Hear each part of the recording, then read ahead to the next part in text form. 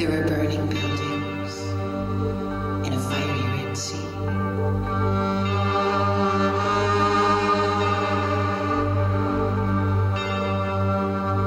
I remember all my lovers.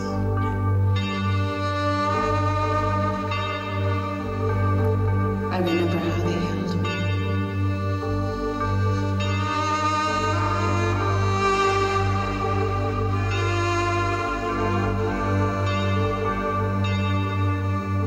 World without end. Remember me?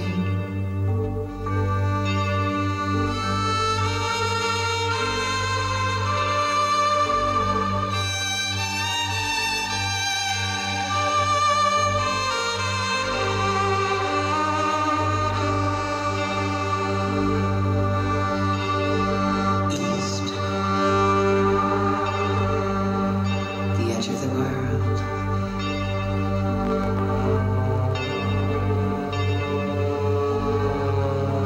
West. Those who came before me.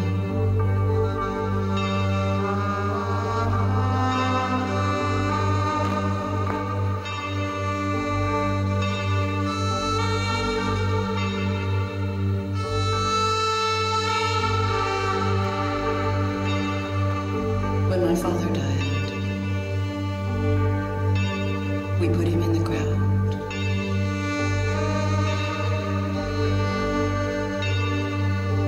When my father died,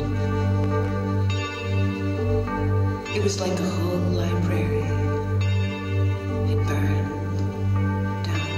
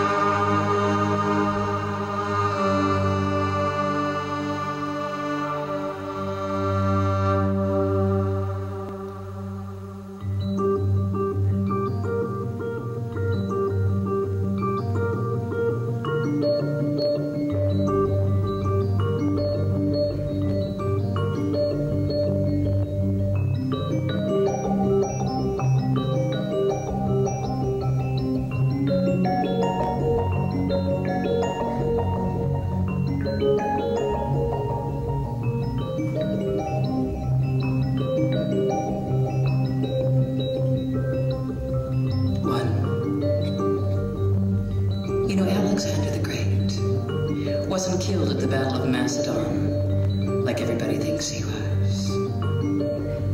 In fact, he was captured during the battle by a huge tribe of yellow men and forced to fight in their army as a slave. 30 years went by, and finally his captors, who could see what a great fighter he was, decided to pay him. And they gave him a bag of gold coins. And Alexander took one of the coins and looked at it. And on it was his own picture. And he said, "This is from the time when I was Alexander the Great."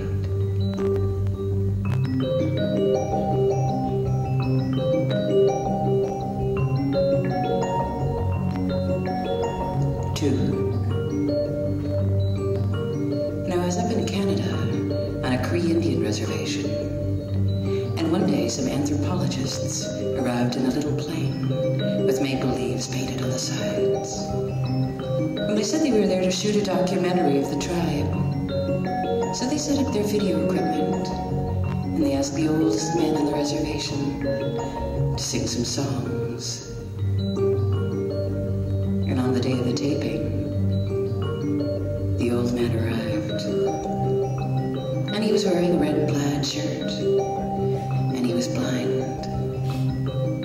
And they turned on some lights. And he started to sing. But he just kept starting over. And sweating. And soon it was obvious that he didn't know any of the words. He just kept starting over and rocking back and forth and sweating. And the only words he seemed to be really sure of were hey-ah, hey, hey. Hey-ah, hey, hey-ah, hey.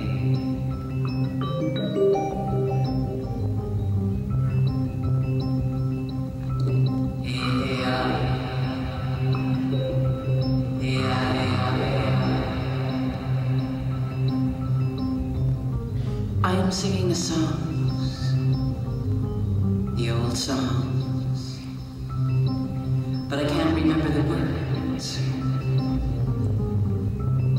Hey, hey, hey, hey, hey, hey.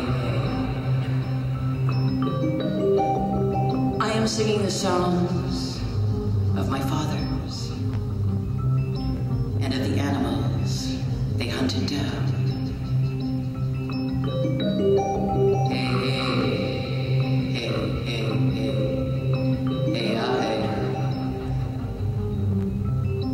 I never knew the songs. Hey, hey, hey, hey, hey, hey, hey. I never went hunting. Hey, hey, hey, hey.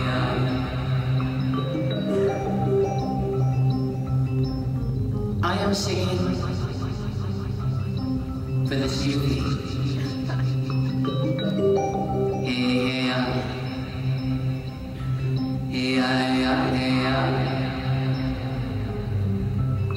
I am doing this for money. Hey, hey, hey. I remember grandfather. He lay on his bed while he was dying. Hey, hey.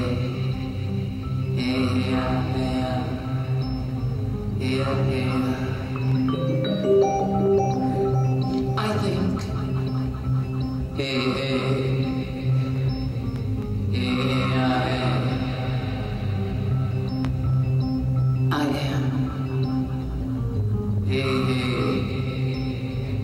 I am,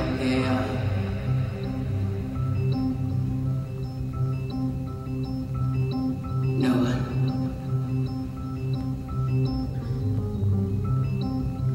Hey,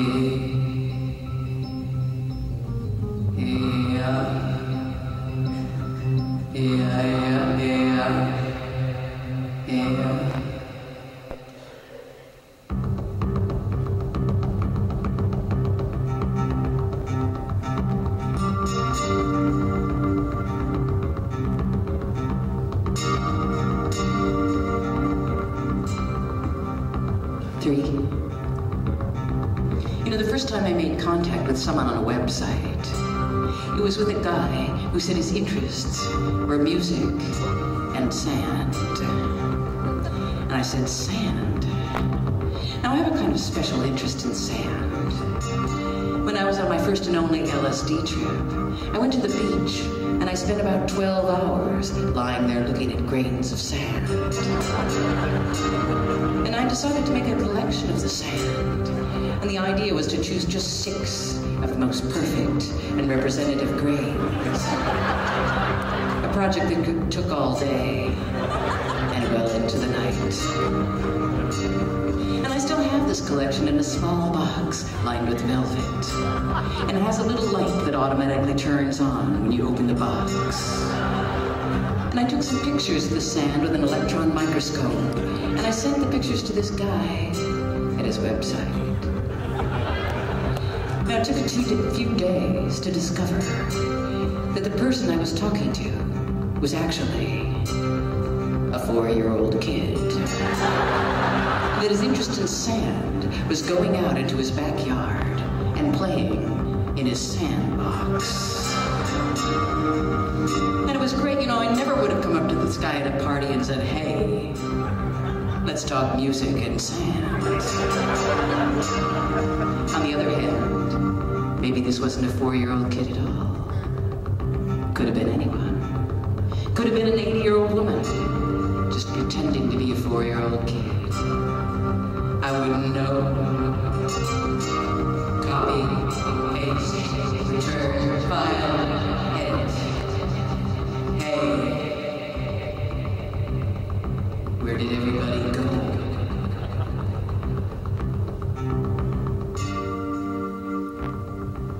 You know, for the past year, I've been going to all these tech conferences about the future. And there are all these computer people there, and everyone's really excited about new media. And there are these seminars on e-cash, and websites, and search engines, and home shopping, and of course lots of demos of cybersex. And in the demos, a man and a woman sit at their computers wearing skin-tight rubber suits. And they're all wired up to sensors, and they're punching in commands. They shoot little shocks to the sensors. And she says, can you feel my heartbeat?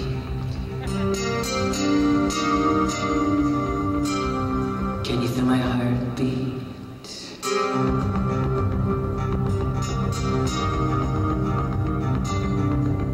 And he says,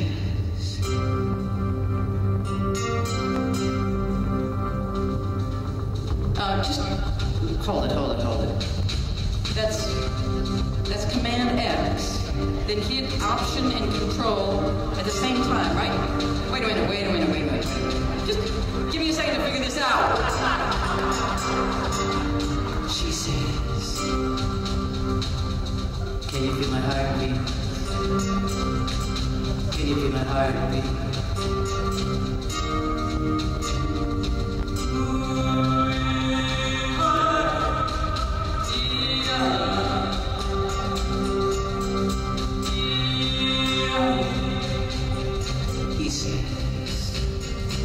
I just keep getting a weird message on my screen. It keeps saying, I'm losing my connection. Bad socket connection. She says, can you feel my heartbeat? Can you feel my heartbeat?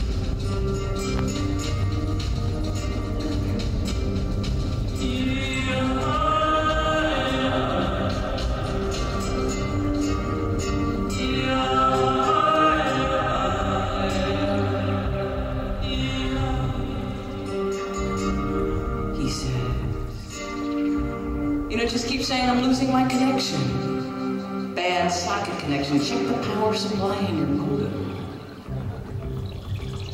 Domain error. What does that mean? You know what? I've got to go get the manual.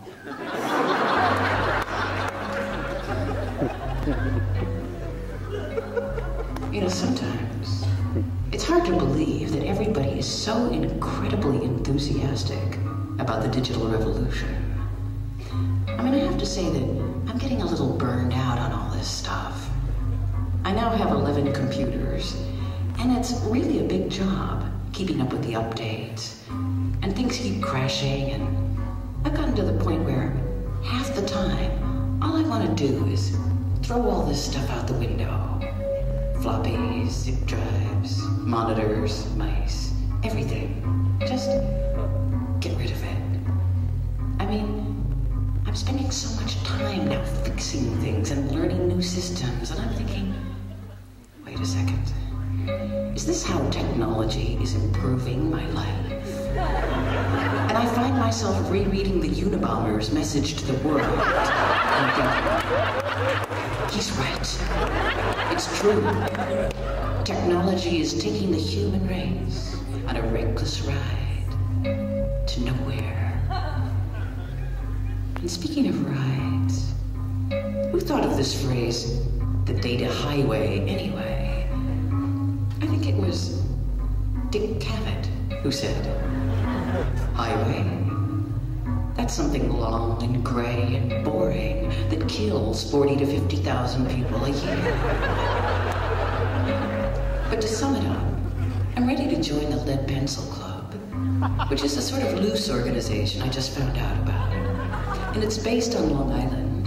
And this club advocates abolishing all electronics and going back to lead pencils and magic markers.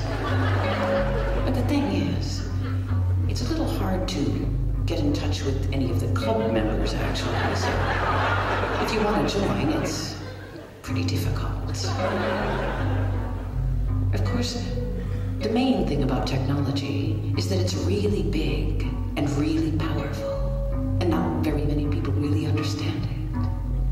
So what do you do with something really big and powerful that you don't understand? You worship it. So there's a lot of voodoo and a lot of morality that gets attached to it. Like, the technology's really great and will make our lives so much better and easier.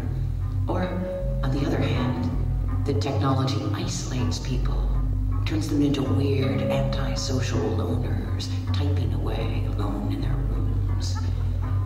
As if reading a book isn't also a deeply antisocial thing to do. But the thing that scares me most is that every day, technology is getting more and more global and corporate and monolithic and impossible to escape.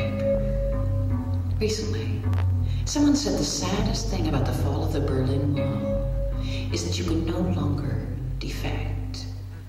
There's nowhere left to go. And now that technology is everywhere in the world, most artists, like everyone else, are having to figure it out. Now, one of the main things I learned from going to all these futuristic tech conferences is that there is no such thing as an artist anymore. We are now officially known as content providers. Now, why does this sound like something from the Chinese Cultural Revolution? Content providers? We'll house them over there. Now, at first I thought this was one of the most chilling things I'd ever heard. And then I thought about it for a while, and I sort of got used to it. And after about a year of hearing it, I'm completely adjusted. Now, I actually like it. It sounds kind of practical and positive and inevitable. But as I see it, part of being a good content provider is providing good information. Now, last year, I was on a tour for several months, and we had a website called The Green Room, which is an electronic information room, and we put a lot of technical stuff about the tour on the site, and lots of related topics. And one of the biggest topics in The Green Room was food, maybe because getting food on tour becomes a kind of obsession. And it started with a recipe I posted, and the recipe was for something called hotel hot dogs. And I invented this recipe when I was on a press tour in Germany. And usually, the interviews went on all day and well into the night. And by the time they were over, all the restaurants in town would be closed. So here's how to cook a fairly good dinner right in your hotel room. Now, the ingredients include 2 bratwurst, or Oscar Mayer's will also do. And the utensils include 1 lamp, a pocket knife, and wire strippers. And here's how to make it. First, unwrap the bratwurst and place it on the bedside table. Then unplug the floor lamp. Then, using the pocket knife, cut the lamp cord approximately 3 feet from the plug. Then, with the wire strippers, peel the insulation from the cord, leaving about 10 inches of exposed wire. Then thread the wire through the bratwurst and tie off the wire at the end. Then just plug it in. Now cook until the bratwurst is crispy on the outside, approximately 2 seconds. And make sure the cooking time doesn't exceed 3 seconds, since the meat will explode at very high temperatures. Then just relax and enjoy. Now this dish is excellent, accompanied by a glass of cool hotel tap water. Now in the US or other territories where 110 is used, add 2 additional seconds to the cooking time. Anyway, after I posted this recipe, a lot of people began to write in about other kinds of food. And there were several postings about the high-speed cookbook written by that cross-country race car team. And the team did a coast-to-coast race. And they couldn't stop to eat during the race, but they got so tired of sandwiches that they adapted some recipes that could be done quickly during pit stops using combustible engines. Things like pork roast, which goes: wrap your pork roast tightly in 30-gauge aluminum, tie next to the engine, and roast at 70 miles per hour for 6 hours. And then there's the roadkill cookbook that comes from Vermont. And this one tells you how to prepare the dead deer and possum that you find lying on the highway, and how to test the tar content of the tread marks on the animal's skins. Things like that. Now the cooking section in the green room sort of got out of hand, because after a while, people on the net started to send real food to us. Now in Montreal, we got a shipment of beaver tail from someone in Canada.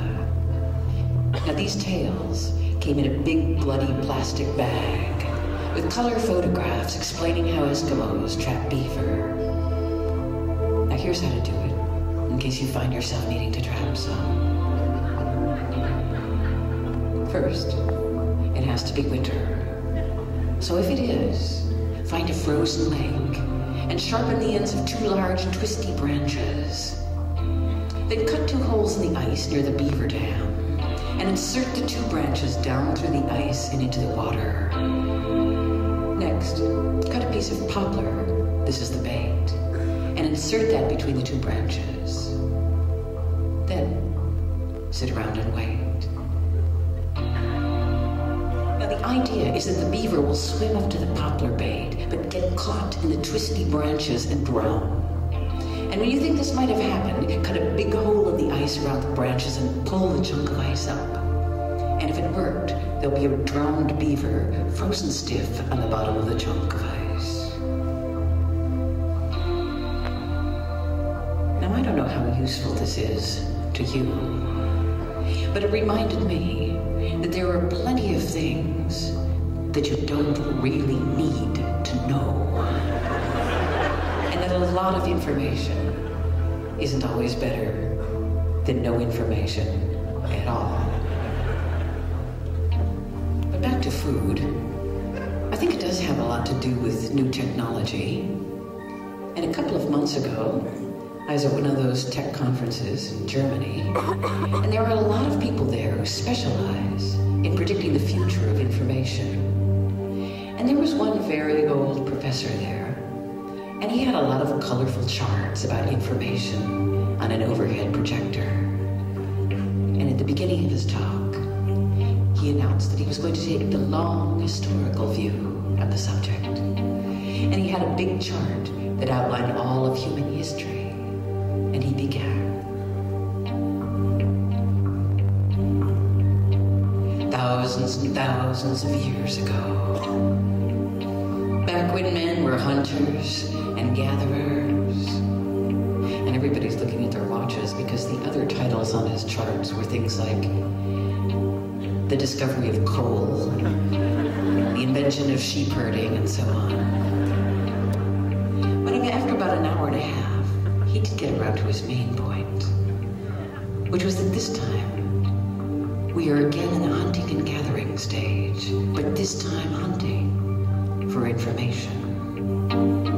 Trying to grab whatever rushes by. And it's all really disorganized, and there are no restaurants, no recipes yet. We're just sort of foraging.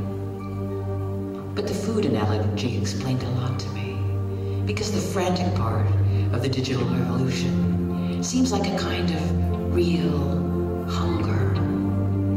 People really seem hungry. They seem starving for information. And even more so, they're starving for new equipment. And as technologies escalate and things get faster, a lot of people get caught up in what amounts to a sort of personal arms race, building up arsenals of equipment. And for what? And so you have to keep getting more and more stuff endlessly. More bandwidth, more storage, more memory, more speed. And you will never, ever have enough. It's like you're in a race against speed itself.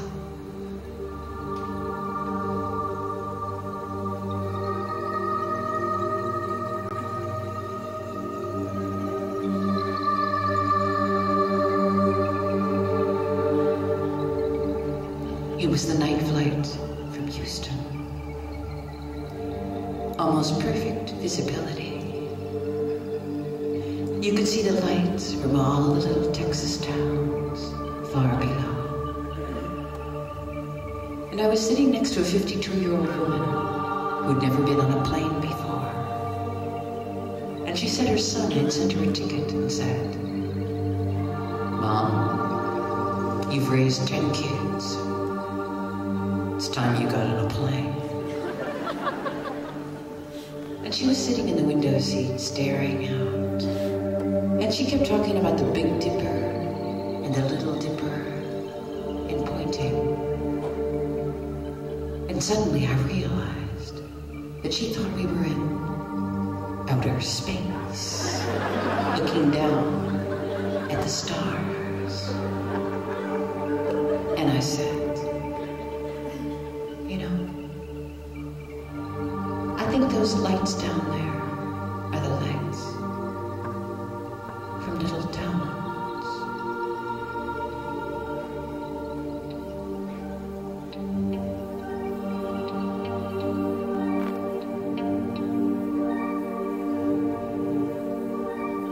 Last summer, I got a call from a national media organization inviting me to come to a very secret event that was being planned by an aerospace company. And they said they were going to launch the first civilian flight to the moon. And they wanted me to come along as a kind of observer, a content provider, to write about the experience. And I couldn't believe it. It was like a dream. I kept saying, "To the moon? To the moon?" And they said they couldn't tell me exactly where or when it would be because security was very, very tight. And they said, "We'll call you back, and we'd appreciate it if you don't mention this to anyone." And I said, "Of course, I understand. Absolutely, you can count on me." And I hung up the phone and waited for about 5 minutes. Then I called 5 friends. I said, "You won't believe this, but I just got this call, and I have been invited to go to the moon." And I told them about how the first civilian flights are going to be starting in 4 years, and how they're going to orbit the moon in a reusable craft, and that they have all these plans to build resorts and retirement colonies there for old people who are losing their mobility. And how great it's going to be for handicapped people who can suddenly do somersaults and free fall. And what the new zero-G sports are going to be like. And the new zero-G dance companies. And when I stopped talking, I just heard this silence on the other end of the line. I don't think any of my friends believed me at all. It's like after the big Cold War race to the moon was over, everybody just sort of forgot the moon was even up there. 2 weeks later, they called again and said, "Liftoff is in approximately 1 month, so we want you to just be more or less on the alert. Can't tell you anything more." And I thought, gee, shouldn't I be doing some sort of training for this? I mean, you just climb on board? And I started having nightmares that I was a lifeguard on the moon. And people and things kept getting yanked out into space in this lunar riptide, and I had to keep going out there and rescuing them. And in other nightmares, I was on the moon, looking back down at the Earth, and thinking about how billions of years ago, the moon had been sheared away from the Earth, and how it left this big gaping hole that filled with water and became the Pacific Ocean, and how the moon keeps pulling on the Earth, trying to get back. The next call was 2 days later, and they said the flight was proceeding on schedule and that it was going to be a very important simulation. And I said, "What do you mean, simulation? You mean we're not going up?" And they said, actually, this was not going to be an active launch, and they hoped there hadn't been any misunderstanding there. But the deal was that we were just going to sit on the ground in a capsule, pretending we were going to the moon. But they emphasized that this was a really important scientific project, because they wanted to know whether this flight could be considered a vacation. Would it be relaxing? Would people want to go more than once? And they kept repeating that I was the perfect person to try to analyze the situation. Now, I really don't know why they picked me for this. I mean, I myself don't have any vacation skills at all. I mean, partly this is genetic. My Swedish ancestors are really a pretty gloomy bunch. They get fun completely backwards. So if they go to a funeral where they're supposed to be sad, I find this very easy. It comes pretty naturally. So this makes them very happy. But when they're invited to a party where they're supposed to have fun, they find this incredibly difficult. And so they get even more depressed and sad. Anyway, I finally arrived at the simulation, determined to have fun, or at least to analyze whether other people were having any. Now, the day of the blast-off, they were playing the theme from 2001 on a ghetto blaster. And the 8 people chosen for the flight lined up to enter the craft, which was made of sheetrock and plywood and blinking lights. And for 4 days, we monitored their every move with microphones and cameras. Now, every few minutes, Mission Control would give them bits of information about where they supposedly were in space. And the flight crew kept giving them little jobs to do that had to be prefaced with the exact military time. 400 hours, humidity nominal, pressure nominal, thrust 0.478. And they had to memorize all these paramilitary commands and rules and repeat specs on things like liquid nitrogen. And every 2 hours, they were given questionnaires. Things like, do you feel this is a good vacation so far? Do you find this flight relaxing? How do you feel about your fellow passengers? Has your opinion of them changed since the last questionnaire? And it was all so incredibly claustrophobic. Now, if you can imagine being trapped in a parked station wagon for 4 days with your family, answering questions every 2 hours about how much you like them, this would give you some idea of the excitement level inside the capsule. You know, 20 minutes would go by, and someone would say,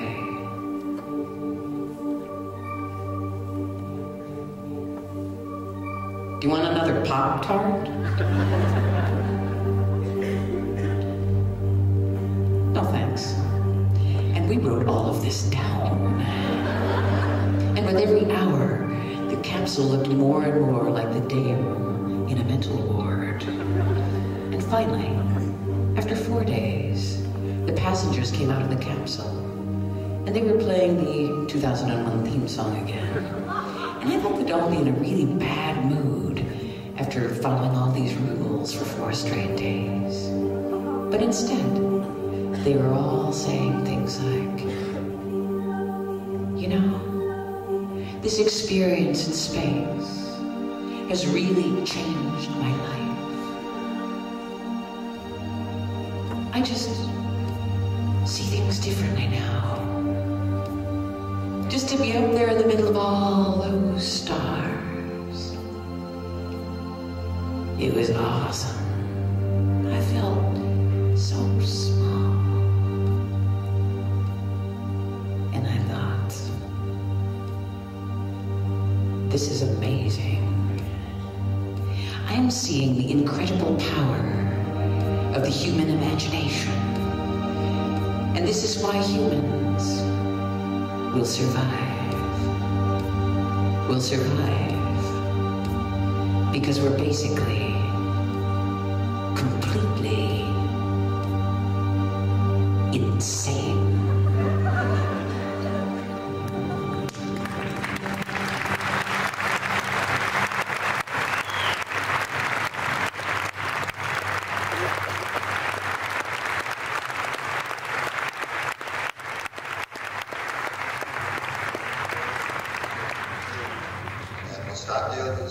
You know, when I ran a civilization for several years, a civilization of 300 to 400 wonderful men.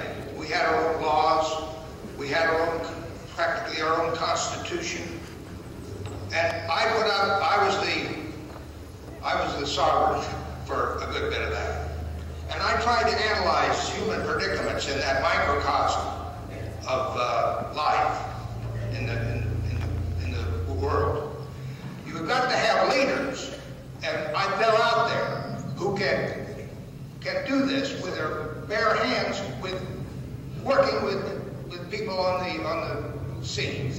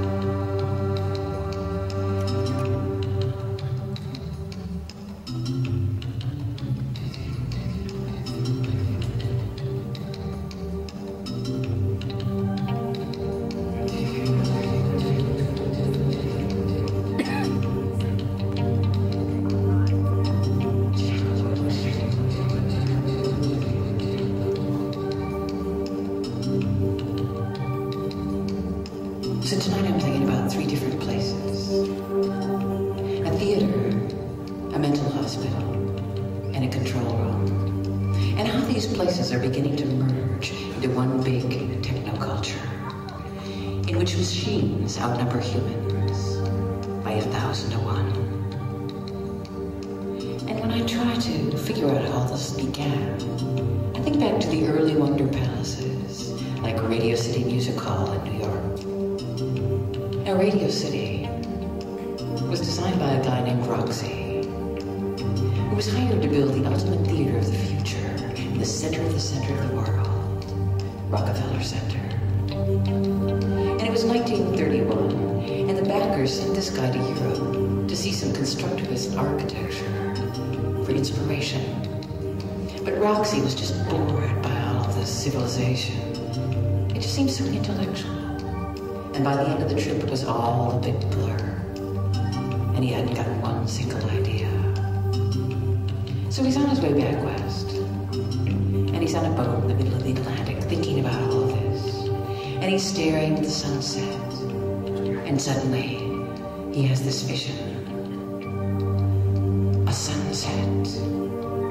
The new theater of the new world should be shaped like a giant sunset. A place where the fun never sets. And so he built this colossal theatrical machine with animal elevators and a revolving stage and electric fly lines and a huge sound system and mics that retracted automatically into the proscenium. But the trouble with Radio City was that all the shows were flops. Vaudeville was all about facial expressions and slapstick timing and rapport with the audience, all of which was totally swallowed up in this enormous sunset. And what did work was the dance teams, known as the Roxyettes, later shortened to the Rockettes. And they worked perfectly. Radio City became a kind of theatrical spectacle that was about mechanization, precision, a huge synchronized machine made of women working in formation, a kind of big animated sex machine, a theater starring speed and technology. Now, 65 years later, techno theaters everywhere, entertainment centers and colossal malls and interactive arcades and ride films and simulations and VR. Disneyfication of the world is in full swing. And in the last few months, it finally reached New York. Now, one of the reasons I moved to New York City in the first place was to escape malls. I thought they would never get there. But Times Square has just been remodeled as a giant mall to make room for the 6 new Disney theaters featuring their version of all-American fun. Now, another part of the trend is theme parks. And for a few years now, I've been working on one with Peter Gabriel and Brian Eno called Real World. And this project goes back to 1981. And it was Peter's dream to make a park that would give people a chance to experience three-dimensional sounds and images. And he picked a place near London, and he had it all planned. The park would be entirely underground, and you go into these cave-like spaces and put on what looked like giant hair dryers, the precursors of VR gear, and see holographic images and hear holophonic sound. And then over the next few years, he talked to hundreds of people about this idea, and it became an extremely ambitious project with lots of venues and cafes and large electronic theaters and lots of rides. And one of the rides that Peter designed was called the River of Life. And this was a water ride that would take people around the 7 stages of life in little boats. And we decided to ask several different artists to design each stage. So John Waters was going to design the adolescent stage. And so the riders would move through all these pictures and smells, like being inside a John Waters movie. And you'd have the option of repeating stages or skipping them. Like you could relive your childhood endlessly. Or skip your midlife crisis completely. And at the end of the ride, you were dumped into a gene pool where you could decide whether to just dissolve or take on the karma generated by your actions during the ride and go again. Now, at one point, the park was going to be in Tokyo, and we also were thinking of putting it on top of a mesa in New Mexico. And then finally, there was an offer from the mayor of Barcelona to put the park in the middle of his city. Now Barcelona, with its spooky Gaudi architecture, seemed the perfect place, sort of haunted. And the proposed site was near the university, in a large so-called undeveloped area. And from here there was a view of Tibidabo, Barcelona's oldest theme park, which was perched on top of a high bluff. It was built back in the late 19th century, and it's still this kind of favorite, almost magical spot. Kind of park with the huge, rickety wooden roller coaster and merry-go-rounds with crumbling one-eyed wooden horses and carny barkers and caravans. And by the way, Tibidabo got its name from the Latin. And this I give to you, or and all this will be yours. And these are the words the devil said to Jesus when he took him out to the 40 days in the wilderness to try to tempt him into the typical devil's tale. You do this for me, and I'll give all this to you. And he's pointing more or less right at our site. Anyway, you enter real world through a gate flanked by two 60-foot freestanding tornadoes. And there was going to be a big monorail and a TV station and a radio station and restaurants and a quiet club and a spherical dance club where dancers could control images with their feet. And we finally began to ask all of these designers and park experts to join us in our meetings to help us figure out how to realize these ideas. And these meetings were great, you could say anything. You could say things like, how about if a large black cloud hovers over the park and triggers a forest of talking trees? And some of these guys would actually write down, research large black cloud for talking tree forest. But the whole idea was to make a place designed by artists, a place about invention, rather than just another thrill space. I mean, it really seems like most theme parks are designed on the assumption that people are just so out of touch and totally anesthetized that they need to be spun around a few hundred times and dropped on their heads to feel anything at all. But the last time I visited the site in Barcelona, I went by myself to just sort of look around. And this land is covered with all this dense foliage. And from the outside, you can see the smoke from all these squatters' fires. And all the buildings are hidden under these very thick vines. And as I passed a thick bush, about 50 tiny hummingbirds fluttered out. And I thought to myself, great. We're gonna come in here and chop everything down and put in a theme park. Good thinking. So at the moment, I'm thinking that some things are really better as ideas than reality, and the real world may just be one of these things. Anyway, tech is everywhere now, and recently, as a content provider, I've been thinking that maybe artists are actually using the wrong tools. Now that almost everybody is happily painting away in Photoshop and making their millions of colors websites and creating perfectly scanned-in photorealist interactive butterflies programmed to make ambient house music as they mate in various virtual environments, maybe it's a good time for artists to start thinking along some other lines. Now I have a friend who's planning to open a club in London, and it's going to be a big multimedia workshop where artists can use a lot of the cool new tools. Now the building used to be a mental hospital, and we were sitting around talking about how much mental hospitals are like art schools. And, you know, just all of these people locked away in their rooms working on really specific, really kind of peculiar things with enormous concentration. And I was telling my friend my theory that artists weren't using the right tools. And And I suggested doing some projects at the club, some therapies, in homage to its history as a mental institution. Therapies for people who had been using a little too much technology.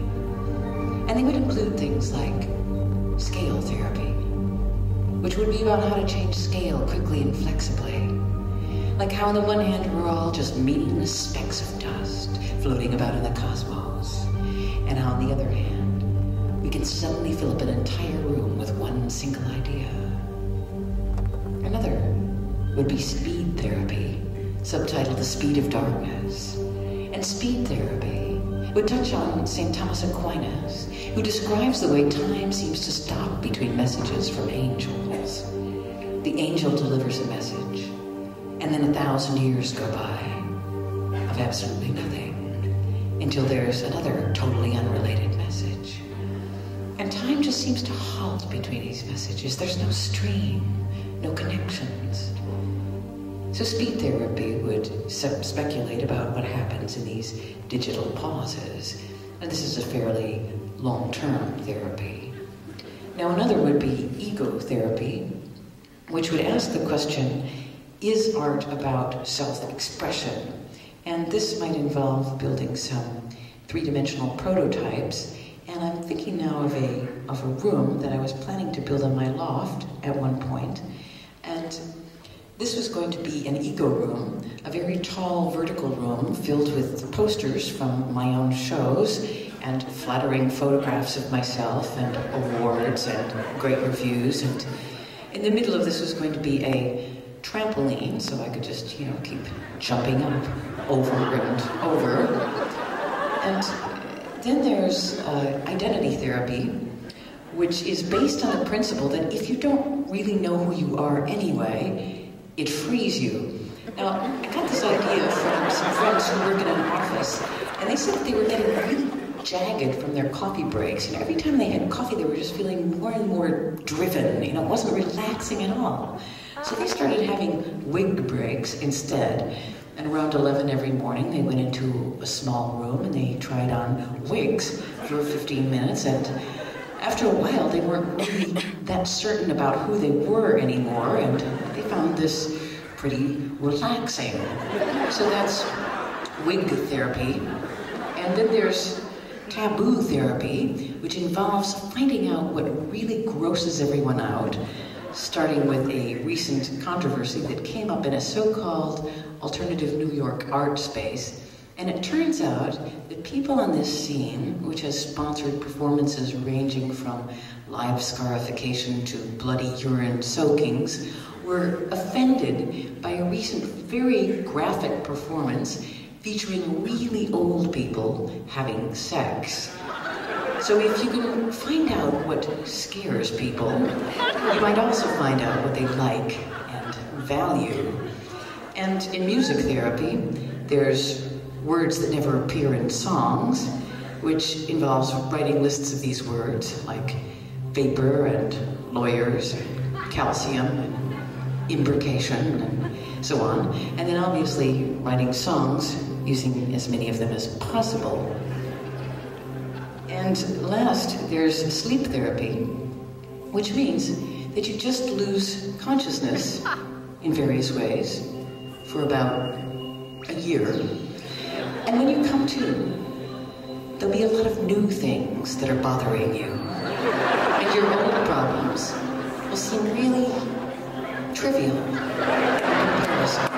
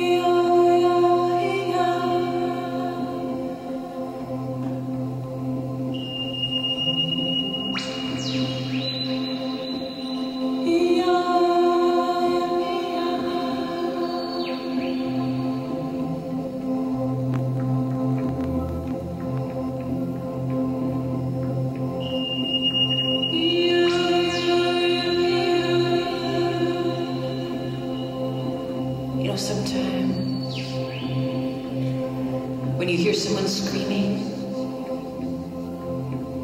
just goes in one ear and out the other. And sometimes, when you hear someone screaming, it goes right into the middle of your head and stays there.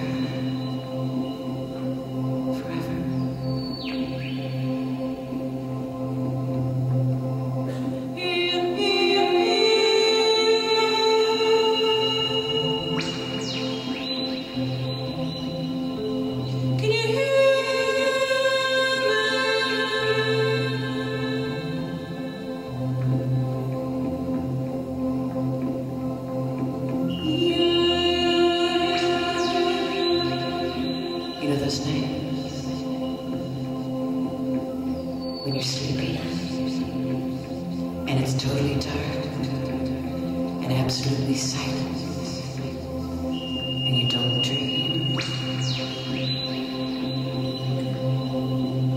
Well, this is the reason. It's because on those nights you've gone away. On those nights you're in someone else's dream.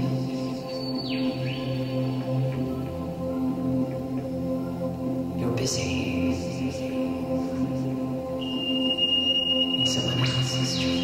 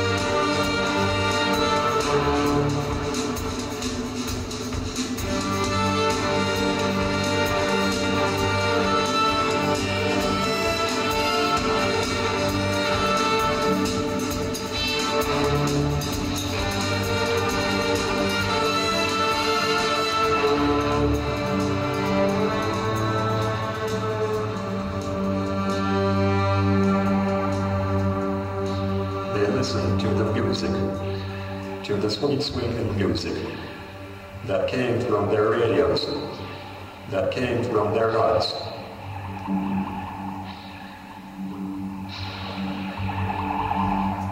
They listened to the music, to the sweet swinging music that came from their radios, that came from their gods.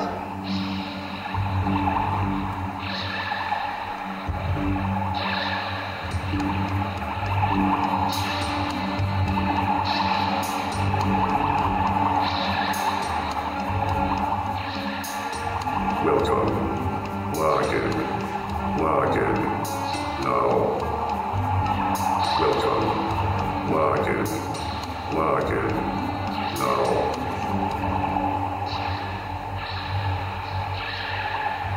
You know what I really like about cyberspace is the rumors. Like the recent so-called AP press release that announced that the so-called Vatican had been bought out by Microsoft. And a so-called archbishop commented on the takeover.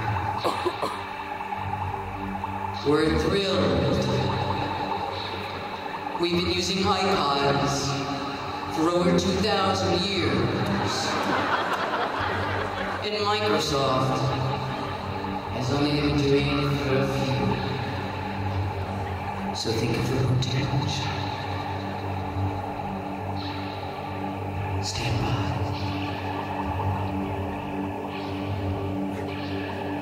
In one of the best websites is something called interspecies communications. And you can find out all sorts of things there, like about how whales talk. And they talk to each other using acoustic holograms. And these are like giant thought balloons, which of course we have no idea how to translate. The biggest animals in the world, we have absolutely no idea what they're talking about. And at this site, one of the researchers said, to give you some idea how hard it is to figure out what whales are saying, try to imagine translating a Beethoven symphony into words, all the notes into words, not to mention things like rhythm and harmony and harmonics. It's impossible. But out on the web, it's really easy to feel sort of isolated. And so a lot of the sites seem to be designed like ads for yourself. So you come across all these personal websites and QuickTime movies of the family dog and personality sketches and diaries, and it's a way of making your own life into a series of icons and abstractions and sitcoms. And it uses some of the same techniques that pop culture uses to make its own icons, to turn otherwise kind of average people into superheroes. And it reminds me of something that I saw last summer in Zurich. And I was passing the train station, and I heard what sounded like a riot. Now, I'm always ready for a riot, and I happened to have my Polaroid, so I rushed into the station. And in the middle of the station, there was this huge statue of Michael Jackson, made of fiberglass to look like granite. And this thing was about 4 stories high, and it looked like a combination of Stalin and some Nordic god. And he's wearing a bikini and Mexican-style bandolero bullet belt strapped across the chest, and shoes the size of cars. And he was standing with his legs far apart on a huge pedestal inscribed, Michael Jackson, his story. And there was a really big sound system, but they weren't playing this record. It was only sound effects of uneasy crowds about to riot. You know, it turned out to be a very good idea, since it's never actually good PR to unveil something of this size in total silence. And the only people there were about 200 members of the Brazilian soccer team, stuck between trains in the station, sitting on their sports sags, picking ice cream cones, and me, and some early commuters on their way out to suburbia, and then all these rioting crowd sound effects echoing off the walls of the station. And there was a Swiss guy in gold lame pants standing on the pedestal between these gargantuan legs. And he had a microphone, and he was giving some kind of really enthusiastic political speech in the Swiss-German dialect. And apparently, one of the sub-themes of the record is that somehow Michael Jackson's music was instrumental in the freeing of Eastern Europe. And I just stood there laughing for about 10 minutes. I thought it was so great. Now, actually, I've always thought of Michael Jackson as just another pop artist, although I really liked the production. But as I was looking at this statue, I was really changing my mind. I mean, my estimation of his art shot up by about 1,000%. And I now think he may be one of the greatest artists of the century. I mean, conceiving yourself as a giant action doll from outer space and using Stalinist propaganda techniques, this is a certain kind of weird genius. And so what if he didn't actually think of it himself? You know, a lot of artists work in teams now.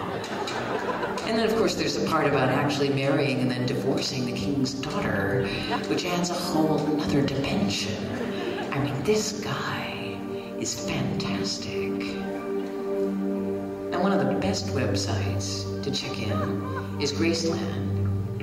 where you can find out things like that Elvis used to go riding around with the police, and he loved stopping people, pulling them over, but he didn't actually have the authority to write out tickets, so he would just, give them an autograph instead.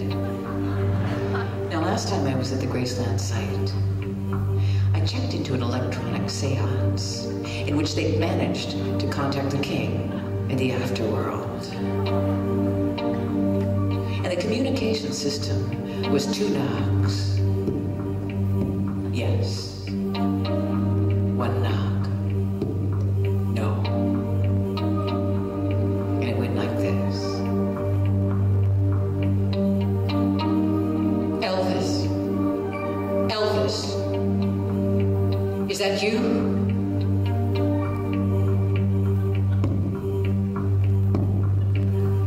Really?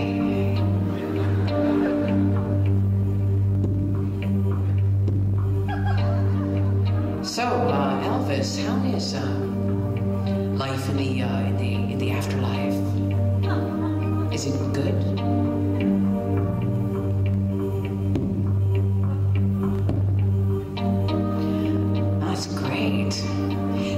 Elvis, do you approve of all the renovations we've been doing here at Graceland? All the new attractions and the exhibits and our online presence and our interactive website and the new interface?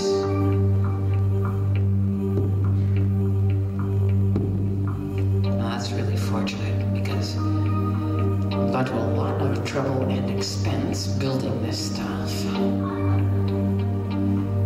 But of course, Elvis is sort of an exception. There aren't really that many dead people on the net. In fact, it seems like everyone there is sort of newly minted, like they came from nowhere. It reminds me of something that I read in an online magazine about UFOs, and the lead article in the magazine was titled, "Do Your Grandparents Come from Outer Space?" And there was a checklist to fill out to find out if they did. And the questions were things like, did your grandparents use advanced electronic equipment? Did your grandparents always seem to have an uncanny knowledge of the future? Were your grandparents always giving advice? Did your grandparents work for the betterment of life on this planet? Did the stories your grandparents told you about their own backgrounds vary each time they were told? And since in my case, the answer to all these questions was a definite yes, and because their stories were a little vague, I've been thinking about all 4 of them in a whole new way. But to tell the truth, I did once have a positive experience in digital communications, and it was at a conference on, naturally, the future of communications and technology, and it was coming from Montreal, where there was a conference on theater and new music, and they had hookups with the director Robert Lepage in Quebec City and a digital artist in Amsterdam and myself in Frankfurt. And this was the kind of system in which the audio was a continuous stream, but the picture only updated itself every few seconds as still images. So you'd be looking at a series of these sort of frozen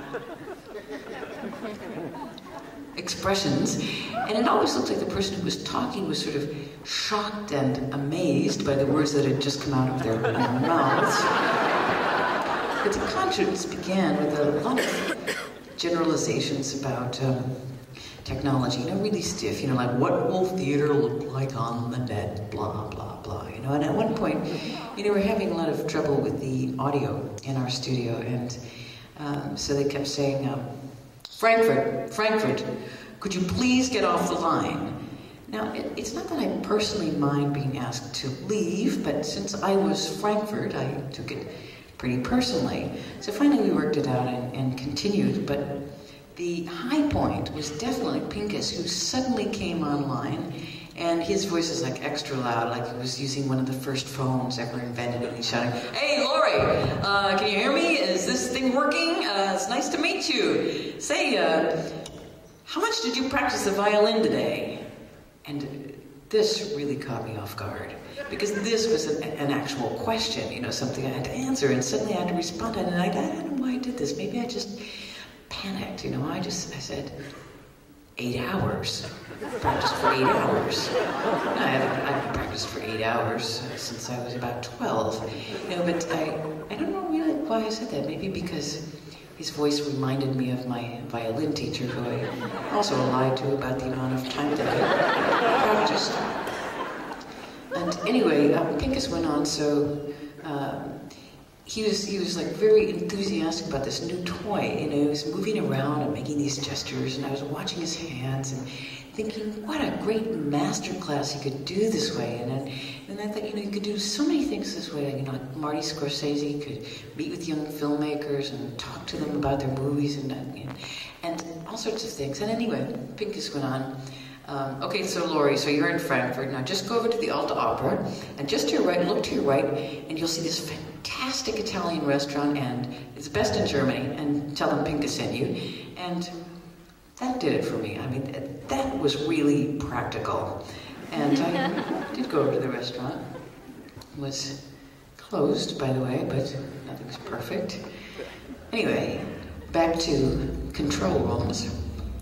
The main thing, at least in America, is that computers have a lot to do with work. And work is a sort of religion in America. I mean, we actually call it the work ethic. I mean, you turn on the TV and there are all these shows about people working. Doctors, lawyers, and cops, spacemen, teams of people on the job. So you come from work and you turn on the TV and you watch these other people work. And then after these shows, you know, there's this news, and the newscasters are sitting behind their desks working. And after that, it's down to the talk show host, and he's still at work too, even though by now it's about midnight. And he's still sitting behind a desk. He's like this workaholic, you know, the last guy to leave the office kind of guy. And he's got a phone, and he always seems sort of pressed for time. I mean, we really like work a lot. Now, most of these TV work teams, whatever their jobs, have a boss. And he, she is fill-in-the-blank precinct captain, top surgeon, anchorman, white-haired head of the law firm. And this character is usually pretty empathetic. Someone who's got the big picture, calm, in control. And these are the characters the plots usually hinge on. Now, I was thinking of these two well-known epic American stories. They're about work and control. And they're both stories about teams of people working in ships. And the stories are Star Trek and Moby Dick, and their ships, the Enterprise and the Pequod. Now, these stories are separated by almost 150 years, and although they have a lot in common, very long voyage, powerful captain, dangerous encounters, wild adventures, they couldn't be more different. Now, in the Star Trek series, the ship is pretty high-tech, and the immaculate workers are endlessly typing commands into their computers and talking into their headsets, presumably affecting the course of the ship somehow. But the person who's really in charge is up on the bridge, and the plot of each episode is the same. Everyone was working away, and suddenly the ship goes out of control for some reason or other, and the captain starts yelling from the bridge, "I've lost control! I've lost control of the ship!" Now, losing control is the worst thing that could happen.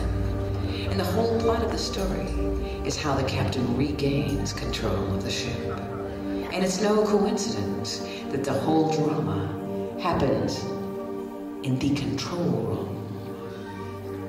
Now, in Moby Dick, the ship is also pretty high-tech by 19th century standards, a kind of a floating factory. And there's the hard-working crew and the captain. Except, in this ship, the captain is completely crazy.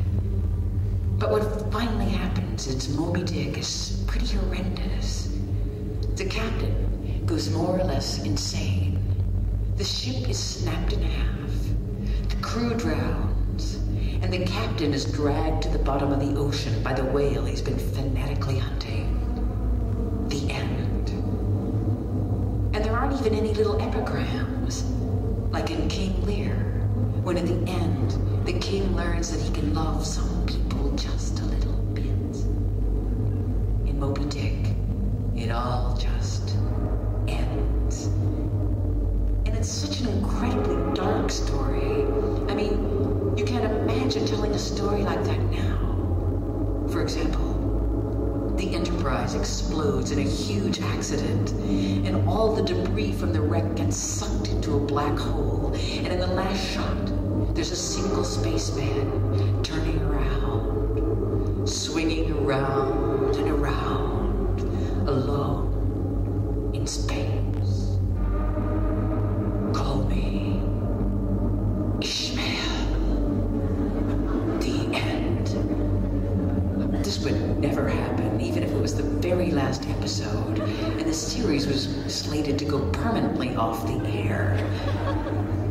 But what I'm trying to say is that here we are in the late 20th century, and we're designing our own personal control rooms, the ones in our homes and offices. And the stories we tell ourselves are about how to get more and more perfect. More and more in control. And I want to read you a story that I wrote about 20 years ago called The Language of the Future. And it's actually a true story, even though the voice has been changed.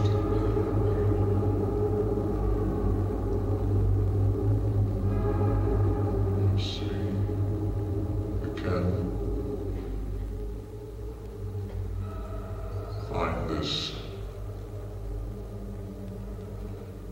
Okay. Where was I?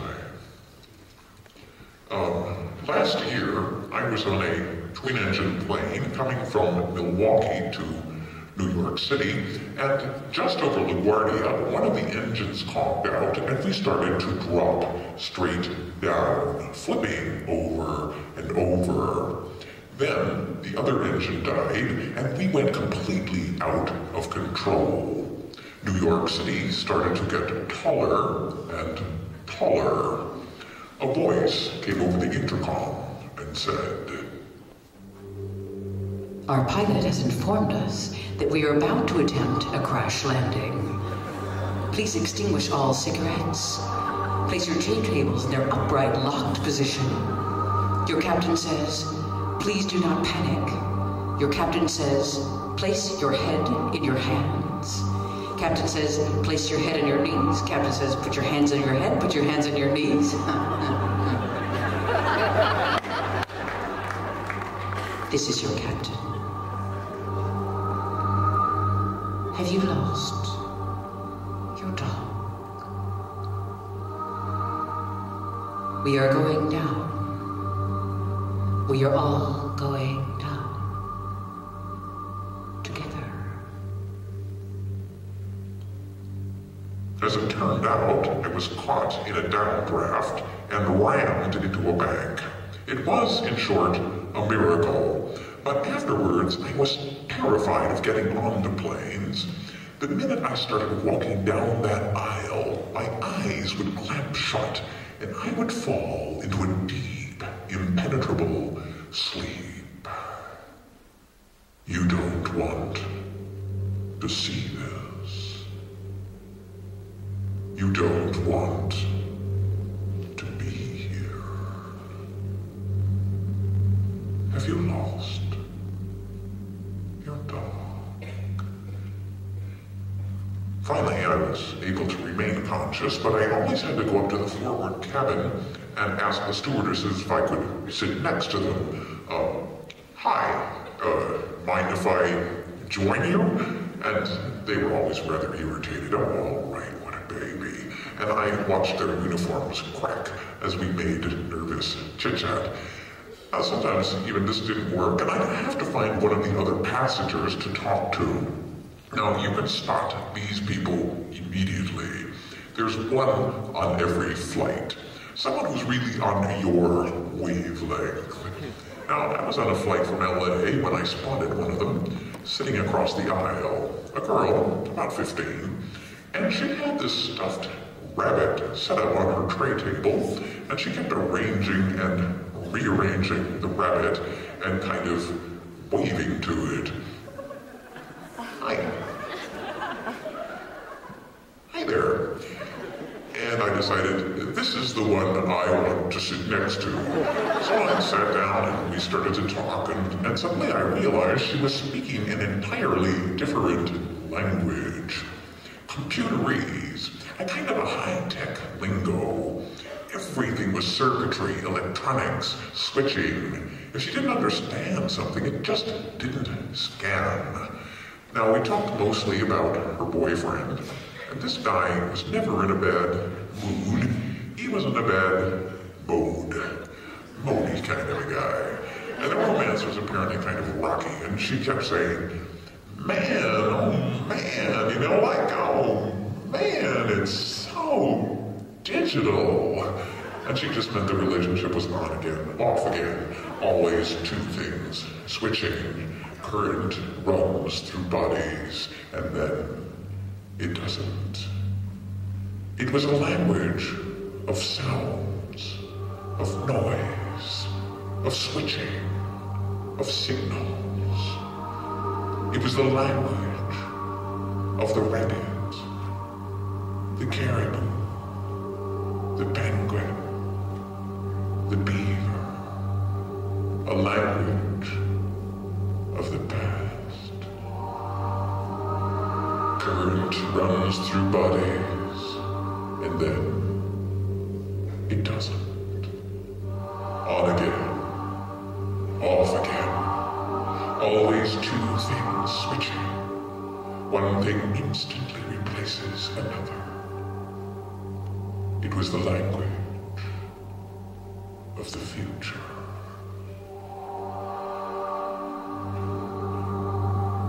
Put your knees up to your chin. Have you lost your tongue? Put your hands over your eyes.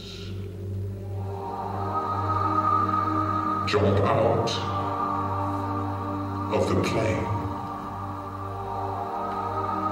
There is no pilot. You are not alone.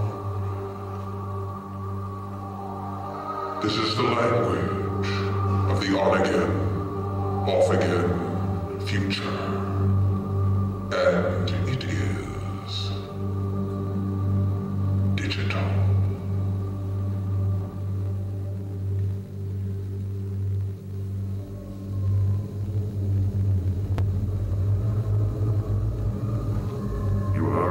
Memory. Save. Save now. Save.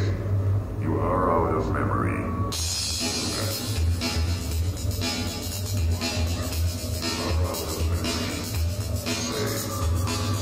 now. Save. You are out of memory.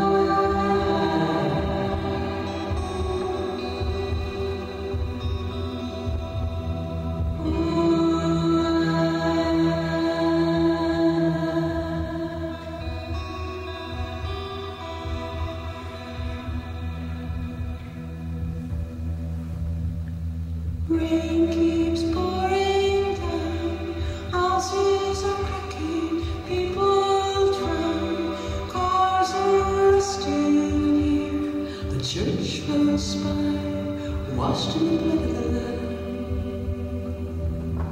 And all the superhighways have disappeared one by one. And all the towns and cities and signs are underwater now. They're gone. We're going down by the muddy river. We're walking down by the muddy river. We're going down by the muddy river.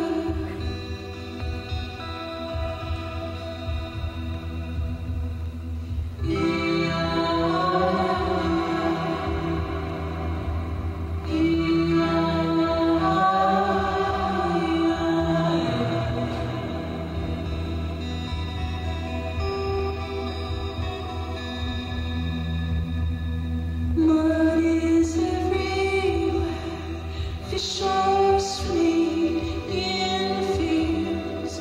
Everybody's running around, they're yelling, is this the end of a known world? Men and women in their boats try to save what they've lost. They're yelling, it's all gone now. We're never gonna find it again. But when the muddy river starts to rise, it covers us all. And when I look into your eyes, to tiny clocks, to crystal balls, we begin again. We try, we begin again. Down by, we're going down by the muddy river.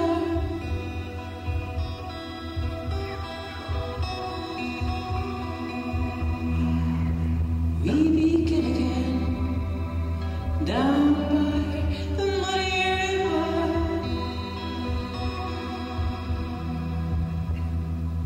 We're walking down by the muddy river.